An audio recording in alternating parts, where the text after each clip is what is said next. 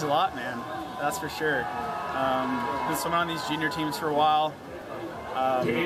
Made the second tier national team last year, and it was exciting, but was definitely hungry to move up.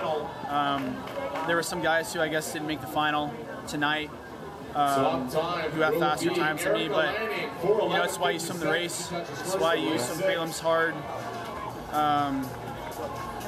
Yeah, I feel like the training that I put in put me in a position to swim a good prelims, good finals. The hay was in the barn, and yeah.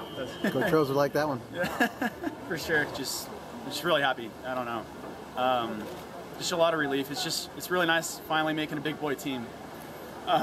It's been a long time coming for sure. So that was the emotion. It's been kind of hard the last 3 or so years, kind of plateauing long course, whether it be the 200, 400, 800 has been good, but just I've been trying not to be complacent with Junior Worlds a couple years ago, and it's nice finally to get past that time, just finally clear 48 and skip 47.